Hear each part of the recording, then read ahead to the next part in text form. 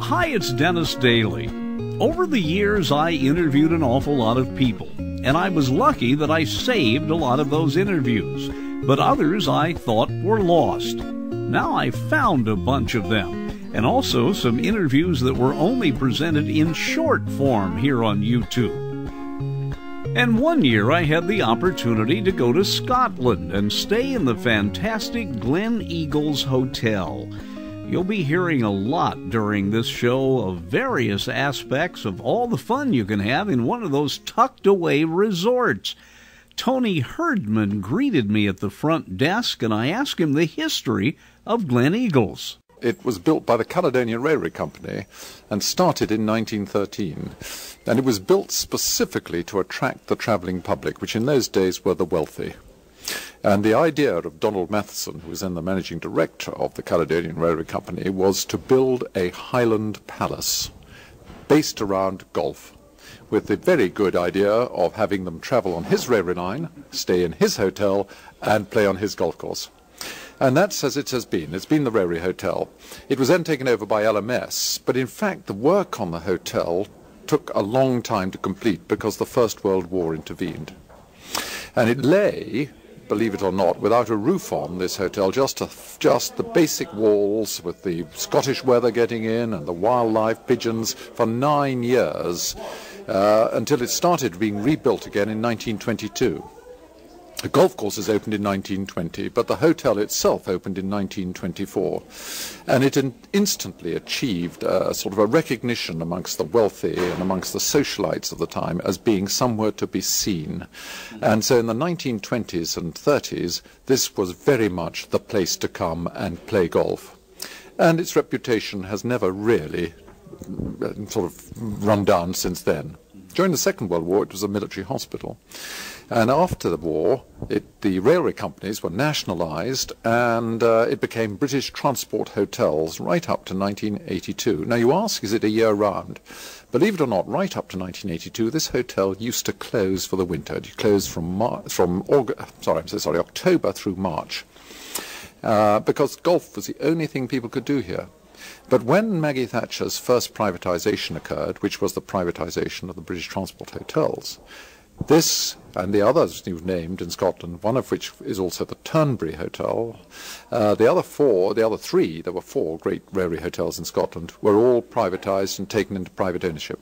This hotel was bought by an Edinburgh consortium, which then was bought by Bell's, then United Distillers, and now Guinness. So Guinness are the owners. We have a fellow in the United States, Henry Flagler, who was a great railroad builder, but his way of tying the two together was to build hotels. We have the popularity of Florida, the Miami Beach area. All of that was the result of his building hotels down there and then building a railroad to get there. Oh, well, this was, the railroad was already here, but the people weren't coming to Scotland because there really wasn't anywhere for them to stay in Scotland. Golf was very much the up-and-coming thing at the time in the Edwardian days. And the wealthy, remember these are really the wealthy who travelled, weren't going to stay in basic little hotels around the place. They wanted somewhere rather smart to stay. And this was the place that was built for them. So, Tony, what is it like here? We're coming up on fall. Just as in the States, the weather can be very changeable this time of year. I can imagine that not only are there gorgeous winter activities, but this must be beautifully decorated at Christmas time. Oh, yeah, so Christmas is a wonderful season, but actually we deliberately don't fill the hotel at Christmas because we want people to have space to really enjoy themselves. Hogmanay, however, now that's a different thing. We are fully booked out for Hogmanay, even for the year 2000, as you would imagine. Now, Hogmanay is the Scottish New Year. It's a very much more important celebration than Christmas. Believe it or not, the Scots didn't celebrate Christmas until the turn of the century. Christmas was just a non-event in terms of public holidays. Hogmanay, or the New Year and New Year's Day, have always been the highlight of the year for the Scots. Well, now, suppose a person has the wherewithal to get here. I have yet to take the tour. What am I going to see today? Right. Well, since 1982, a vast amount of money has been put in by Guinness into this hotel to make it into a year-round, not just golf hotel. We're going out to see shooting in the Jackie Stewart Shooting School. Now, Jackie Stewart, many people know as a world champion racing driver, but actually he is also, or was, a world champion clay pigeon skeet shooter. And he founded this, and it is still his franchise to the hotel. We're also going to see falconry, a thing which you can't do in many other places. In fact, it's almost unique in this country. It's the only place that you, as a private individual with no training, no background at all, can fly a bird, and you can actually work a bird and hunt a bird, and it's enormously popular. You can see off-road driving up in the Highlands. They take you, I think the expression is, no tarmac. Keep clear of the tarmac, and they take you in the most astonishing places. I must say this gently, and I do not mean this as a criticism. Some of the single-lane country roads I've been on, to me, are almost off-road driving anyway. I've had some delightful experiences with sheep, for example, posts I've come too close to. The highlands and the hills here are just absolutely phenomenal.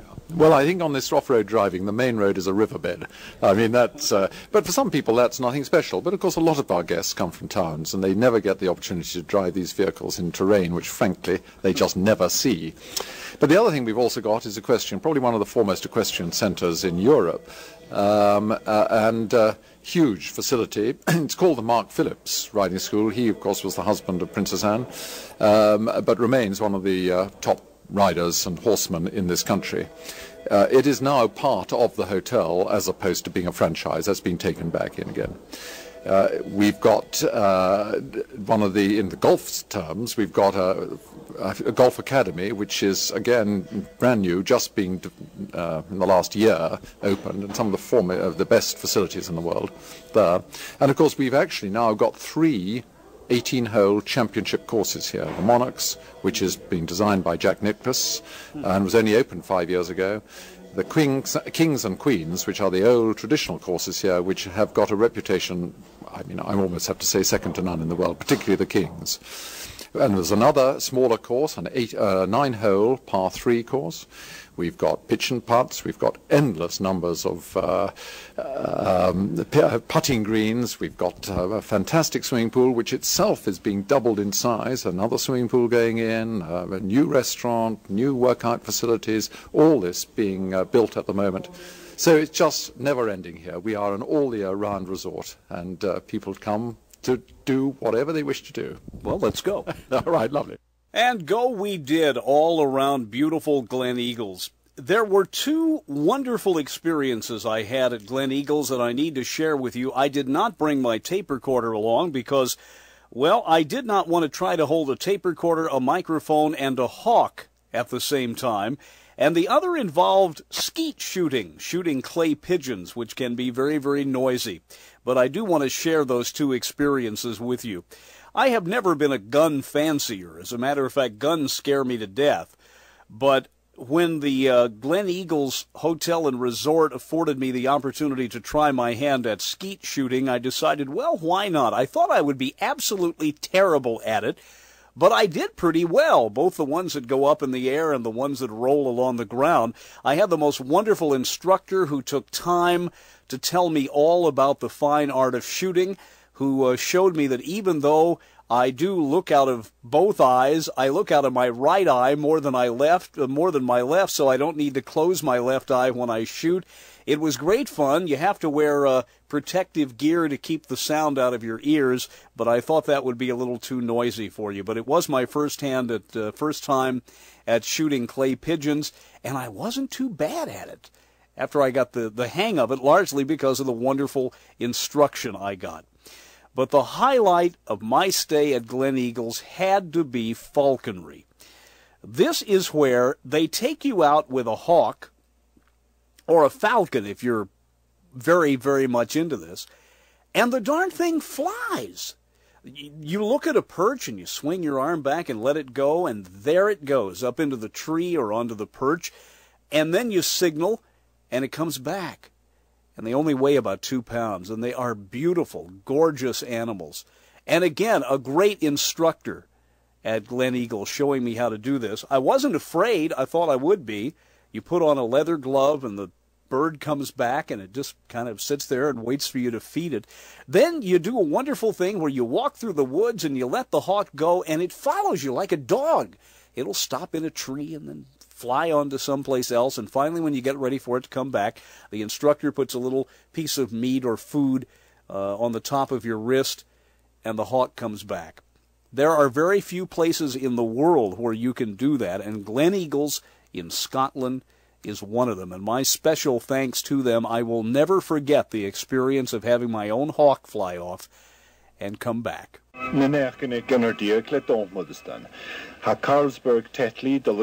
don't know about you, but I'd never heard Gaelic before. I knew the Scottish spoke a peculiar form of English, but this isn't English, is it? But the gentle Scottish people have a wonderful accent, and you notice it when you ask a local for directions. Turn right, up, right over, down the hill. Now, just at the bottom of the hill, the main road views to the left. Wonderful, wonderful accent of the Scots. They are a frugal, wonderful people, but more than that, they are incredibly hospitable. And also, they are incredibly ingenious. Many, many years ago, when I was about 10 years old, I decided I wanted to be an engineer and design highways and bridges and tunnels, and I became enamored of an incredible railroad bridge over the Firth of Forth. Now, Firth, F-I-R-T-H, is the Scottish word for inlet or estuary, and Forth is not a number in this case, it's the name of a place. There had been a railroad bridge collapse, and when it came time to build this bridge in the late 1800s, they overbuilt it. It looks like something out of Star Wars, but it is indeed a monumental engineering feat. Using the Glen Eagles Hotel and Resort as kind of a place to use as my headquarters, I was able to drive around a lot of Scotland in my Avis rental car on the left side of the road, and when I got into Edinburgh, I looked at the map and I said, my golly, look at this. The bridge is right here. So I went to the bridge and absolutely relived my childhood, looking up at that beautiful, beautiful structure. Found that there was a museum there. And a nice lady named Denise Edwards told me all about the bridge's history, the old railroad bridge, and the new highway bridge beside it, which is itself an engineering feat. It's a symbol that a lot of people are aware of, and in many ways is a national symbol for Scotland. It's a very impressive structure. It was built in 7 years, starting in the 1880s, and it was built as a more efficient form of transport for crossing the Firth of the Forth. Prior to that, the only means of people getting from South Queensferry over into Fife and of course back again was by ferry, and that could be very precarious because obviously the run would depend on the weather, the winds and the tides and so forth. So with the new railway bridge, both people and goods could be transported very effectively, efficiently and economically from one part of Scotland to the other. Is the north of here what is called the Highlands, or are we into the Highlands at this point? No, we're certainly not into the Highlands. This would be regarded as the lowlands here. That's in Lothian, Edinburgh South Queensferry. And then, of course, you come to the Kingdom of Fife. Traditionally, the Trossachs near Stirling are considered to be the beginning of the Highlands. I'm looking in this case at some of the memorabilia from the building of the bridge. There are several rivets here, and a gentleman at a service station told me that when they refurbished the bridge, they sold some of the old rivets as memorabilia, that he has one at home on his mantle. Well, I wasn't aware of that, but it certainly wouldn't surprise me. We have quite a number of rivets in the collection. In fact, they were one of the remarkable features that went into the building of the bridge. I believe there were about 7 million of them that went into the building of the original structure. And of course, the machine that was new machine was invented in order to do the riveting for the bridge, which was invented by Sir William Arrol, one of the engineers, the main engineer for the bridge. Well, Denise, you have an enormous amount of photographs here in the museum, and I must put this in perspective, this is South Queens Ferry, is that correct? It's on the Edinburgh side. South Queens Ferry, yes, on the Edinburgh side. Yes. The wonderful main street here is cobblestone. It's one lane in some places, and then it makes me forget I have to drive on the left when I exit that area. Yeah, well, the town of South Queens Ferry is very, very interesting in itself, and in fact it's been designated an area of outstanding architectural interest, with many of its buildings being listed. You have some great photographs of this magnificent bridge under completion. You said it took 7 years. It is so intricate. In a way, it seems 7 years is too short a time to have finished it. It was a magnificent achievement, and building went on for every day of the week, except, of course, Sundays.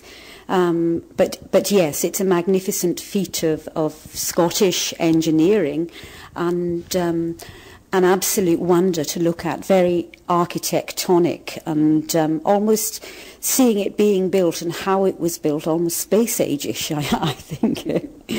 Denise, beside the Firth of Forth Railroad Bridge, and down some distance, is a magnificent suspension bridge for highway use, which I think dates from the 1960s. That replaced, I would presume, a very busy ferry here. After all, the city is called Queens Ferry. Yes, that's certainly true, and from the windows of the museum here you have a magnificent view across the Forth, with on your right the Forth Railway Bridge and on your left the very elegant Forth Road Bridge. The Forth Road Bridge was completed in 1964, and of course the completion of the road bridge meant the old ferry service, which had been going on, well, since time immemorial really, had to be closed down because it was no longer in use. And in fact, the frequency in traffic, of course, has been such that it's now proposed that a third bridge spans the Forth at some time in the future. If you go to Glen Eagles, you also have to go to St. Andrews, and it's not a far drive. St. Andrews, of course, the birthplace of golf. I had a very long talk with the people at the Old Course Hotel, and they assigned me a personable fellow named Willie to drive me around. St. Andrews is a college town as well as a golf mecca. It is the site of some wonderful historic ruins, and Willie, the chauffeur, told me that some very, very famous people go through there every year. Yes, you get the film stars coming in for a bit private round, you know. Most of the time, I think they try and the hotel tries to keep it low key, obviously for the privacy of the guest, which is a thing that's of paramount importance, because these people, they come here and they like to have some time to themselves, you know. And I think if everybody knew they were coming, they would be surrounded with people. But oh yes, we've had some quite famous people here. I've driven Robocop, Peter Weller, remember him? He done the film Robocop. He's been here. Don Johnson's been here, Miami Vice, and he's sat in that seat. And all the famous golfers, of course, most of them have been in the car. You know, I think many Americans are not aware, and I was not really until I traveled on the continent and in the UK last year, as to how much of the U.S. culture has come here. I mean, all of our TV shows. I was watching Mission Impossible in the hotel the other night. We sometimes forget the fact that you are very much aware of all of our programming, almost, who our stars are. That's right. There's as many American programs on the television over here as there is British programs. Willie, this is such a beautiful part of the world here, Scotland. The weather can be very changeable this time of year. Some of this architecture goes back 4 or 5 centuries before certainly Columbus discovered, if indeed he did, America. What is it like to work here, to see the awe on people's faces when they see all of this for the first time? Well, I think everybody reacts differently to it, really. I mean, when you consider that the age of the cathedral ruins that we're looking at now, and they talk about something old in America being only 200 years old, there's just such a vast difference. And a lot of people, especially our American guests, just can't believe that things that they're seeing are as old as they are. I mean, when we do the tours, we often go into the Highlands and we take them across the Tay Road Bridge, and we point out the Tay Railway Bridge and tell them how the first bridge collapsed in 1879. And then in the other direction we go over the Forth Road Bridge and point out the Forth Railway Bridge, which was opened in 1890, sorry, and which was in fact the first bridge in the world to be built from steel. And they're quite amazed actually that things are as old and look still so good here yet, you know. I know when I was in Edinburgh, they were refurbishing that beautiful bridge over the Firth of Forth there. It's impossible to describe that bridge to someone without them seeing it. I mean, it's the most magnificent bridge I've ever seen. Oh yeah, it's a lovely bridge. It's known as the 8th wonder of the world, I think, actually. But as I said, it's the first bridge in the world to be built from steel. Do you play golf yourself? Well, I must make a big confession here. No, I don't. But you've certainly seen enough of it. Oh yes, I see, as the chauffeur here, I see quite enough and hear quite enough actually without playing the game as well. I must admit my colleague's a very good golfer. Quite often actually we get jobs with the guests, maybe going away on a full day tour. Bill will maybe go on a full day tour and I'll get a job to go to some golf course quite a distance away from St Andrews, for example Dornoch. I mean, we go to all the golf courses in Scotland with guests, and if that happens, what we do is we swap them around. I go away on the tour and Bill goes on the golf item because he's a very good golfer, and he takes his clubs with him and sometimes goes round with the guests and keeps them right. If not, he'll walk round with them, you know, and keep them right in the courses because he has a good idea of all the courses that we take guests to. Yeah. Sometimes I feel a little bit guilty doing this program because I often get put at the head of the line. Like when the Indiana Jones ride premiered at Disneyland and you and I got to go to the front of the line and ride it. Steve from the Old Course Hotel at St. Andrews was able to arrange for me to play golf to play one hole, to drop a ball in the hole. Actually, to have my picture taken trying to tee off at the first hole at St. Andrews, which, unlike any other place in the world, is a very, very special mecca for just about everyone who's ever tried to hit a golf ball. Well, I think you're absolutely right. This is the oldest golf course in the world. People have played golf here for 500 years. I understand here, and if we can turn around, it's not good radio to say this, but we are looking now at the North Sea, and there is a beautiful beach here, which I understand played a part in a very memorable motion picture. Yes, that was the beach that appeared at the beginning of the film Chariots of Fire. And they filmed the athletes at around 1911, 1912 Olympics running along that beach. So it is very proximate to the sea. What I was going to say is that maybe the deal with the stick you were talking about is they tell me the winds can be so heavy here, maybe it kept knocking the sticks over. That's very possible. That's very possible. You, I take it, have golfers who come here from around the world to play or to be here at St. Andrews, which is even though we may think of it as being very exclusive, is a municipal golf course. Yes, in fact, there are 5 golf courses. As we look down from the first tee of the old course, we're actually looking across 5 links courses, all of which are municipal courses. There is the old course. There is the new course, which is in fact well over 100 years old. There's the Jubilee, which celebrates its centenary this year, the Eden, and the Strathium course also. Well, now the old golf course, the original one, the one where legend has it golf began, dates from when? No one knows, but the first record of golf on the old course is in the early 1400s. Did they have scorecards back then? I don't think so. It was match play. Man against man, and the least number of shots won. What type of tourist do you see here? I would take it, it beggars the fact you have to have a wee bit of money to come here, but I would presume you see people who are not only very, very good golfers, professionals, but also hackers come here. Yes, it's really open to everybody, and in addition to the 5 courses I mentioned, there's a special 9-hole course for children and beginners right here on the links. And it's not really an exclusive sport here in Scotland. Children can play on the course for £2.75, which I guess is under $5.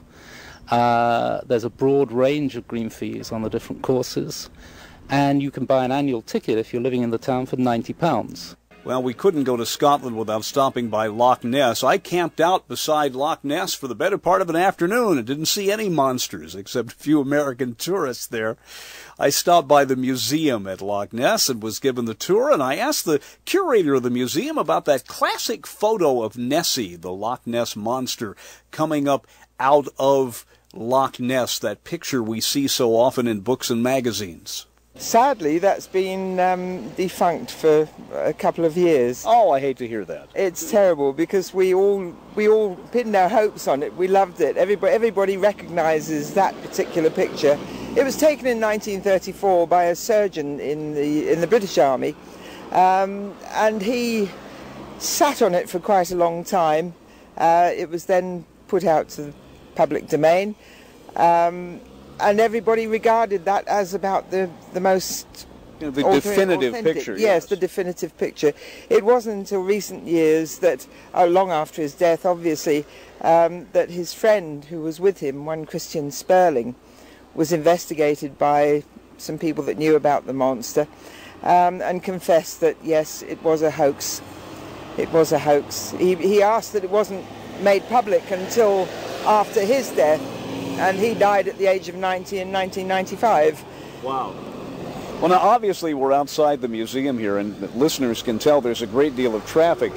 This highway, which is the A82 up to Inverness, is a very heavily traveled road, although by U.S. standards, rather narrow and curvy. I would presume you get an awful lot of visitors here. Oh, we do. Upwards of 250,000 people come into the site each year. We stay open all the year round, obviously, and it has become one of Scotland's leading visitor attractions. Well, let's get back to that photo from the 30s again. Was that photo not the main reason why a lot of people over the years have been so fascinated? And then couple that with the research that's been done today. Do you think there's something out there? Oh, definitely, no question. Not an enormous movie-type monster. I have never, ever believed in one single movie-type monster, but a colony of large animals. We all know that there are very large eels in Loch Ness, very large eels, and I feel that my own personal feeling that it is eel-like. But the enormous movie-type monster has just grown over the years, I'm afraid. And by defunking the surgeon's picture, it has in fact cleared away some of the dead wood, because there's never ever been a sighting like that before or since.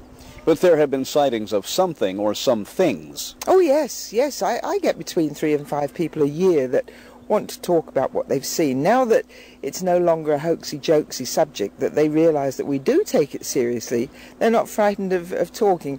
Loch Ness can deceive many people's eyes. It's deceived my own. But people do like to talk about what they've seen, and very often I can't even give them an answer as to what they have seen. Well, I noticed just driving here during the daytime, the way the sun plays off the lake, that you go through the trees, that it's an easy place for optical illusions to be created in a way. It's so shadowy here. Very, very. And being a relatively narrow channel of water, it's affected by the weather, by the wind, by wave formations. 2 boats can pass each other and be gone for hours, and yet still the wake is slapping backwards and forwards, changing in size, volume. Oh yes, when I first arrived in Drumnadrochit, I was watching monsters coming out of every wavelet. Betty, a couple more questions. I don't mean this chauvinistically, but I'm happy you do not have a thick Scottish accent, because to the American ear, the Scottish accent is probably the most difficult to understand. I'm a bit of a mess, actually. I actually came from London 26 years ago now. I was married to an Irish South African at that time. He sadly died while we were up here, and I'm now married to a Scot, so hence the name MacDougall, which is one of the very old Scottish names. But no, I'm not a Scot. I'm actually a Londoner. But this is my home, and it has been for about half my life. 30 seconds. What is it like to work here in this old building dating from 1882, castle-like building, if you will, to be involved in something that probably every child around the world knows about. It is sheer wonder. It's the most beautiful job I've ever had, quite honestly. And people are so nice and people are so interested, and they do like to talk about the monster, and they do come here because they want to learn about the monster. And this building behind me, yes, it's a gorgeous old building. Sadly, it was an hotel which was destroyed by fire, but luckily the walls were so thick that it withstood the tremendous heat, and so we turned it into the Loch Ness Monster exhibition, and people recognise us all over the world. But it's a wonderful job, and it's a wonderful spot. You can see for yourself the scenery is absolutely gorgeous. With or without the monster, I think people would come to Loch Ness. Betty, thanks a lot. You're welcome. Betty McDougall, the curator of the museum at Loch Ness. Well, back to Glen Eagles, and I sure did a lot of driving in and out of that area. Put more than 400 miles on my Avis rental car, which is pretty daring because I'd never driven on the left side of the road before. Got by without too many scratches. Back at Glen Eagles, they said, "We want you to take a buggy ride," and they entrusted me to a young lady who treated the horses so gently and with great authority. We spent about 10 minutes putting on all the leather work, the harness and the reins, and I asked her how important it was that all of that be not too tight, not too loose. Well, if it's not right, one, you've got to check the stitching, because if the stitching breaks, it can be very dangerous. Because even carriage driving as well as riding, if a piece of harness breaks or it doesn't fit properly, you've got a rub. So everything has really got to be thought out and checked and double-checked. Well, unlike getting in your car where you just get in and turn on the switch, how many minutes on average would you say it takes to do all this harnessing? 5, 10 if you do it properly?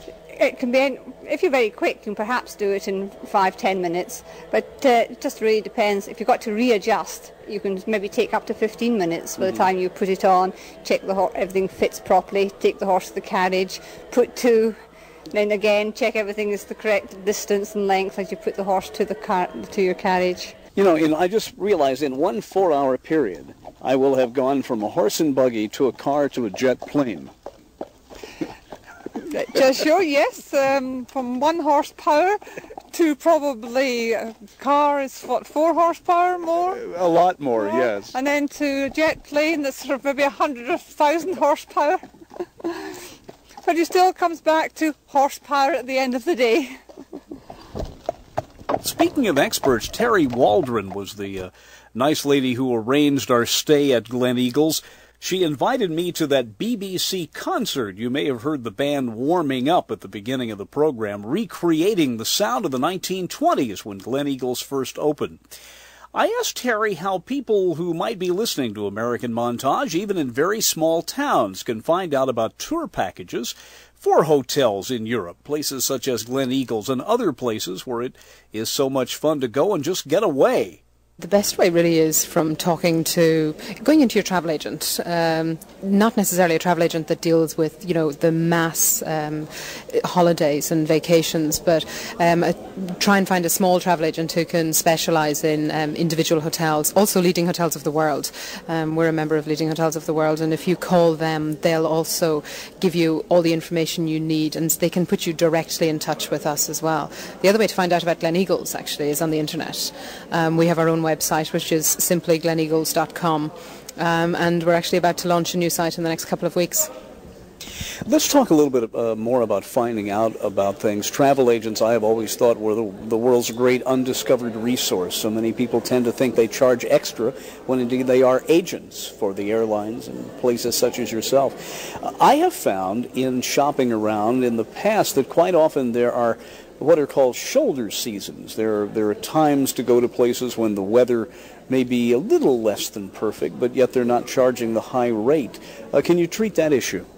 Yeah, we have shoulder seasons at Glen Eagles. The place I would go to find out about shoulder seasons is to the Tourist Board, Scottish Tourist Board, or the British Tourist Authority. They'll be the best qualified probably to tell you about what's available and also what's going on during the shoulder seasons, because the thing not to forget is that it's not that nothing happens in the shoulder season and everything closes down. For example, in Scotland this year in October there's a whisky festival, which is traditionally the shoulder season for Scotland. So there are other things that happen outside of the peak season for tourists to enjoy and for visitors to Scotland to enjoy.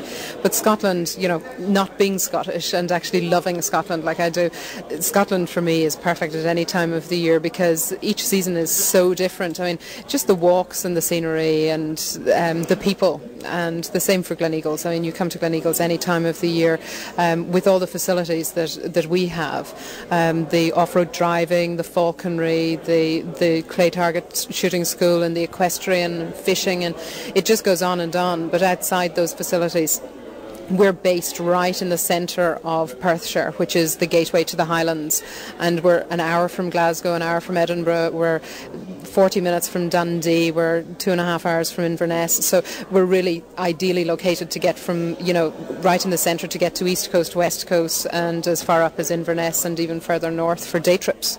Well, Terry, you have a very special place here, and thanks for your hospitality and thanks for inviting us here. Thank you very much. It's a pleasure having you. Well, it looks as though the BBC Big Band is starting its concert here at Gleneagles, creating a sound first heard from this marvelous hotel back in 1924.